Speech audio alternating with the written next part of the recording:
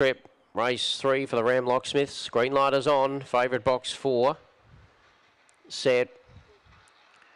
Racing Victory Fire was only a fair getaway and showing some pace on the outside. There was Piece of Heaven, the outside of the field. Yusuf Bale is trying to get up on the inside, was checked off heel. So the bolter, Piece of Heaven, 2 lengths in front. No Way Nelly gets to second. Third, Victory Fire. And last of all was Yusuf Bale, would be about 7 or 8 off the leader. Down the back, Piece of Heaven, still the front runner.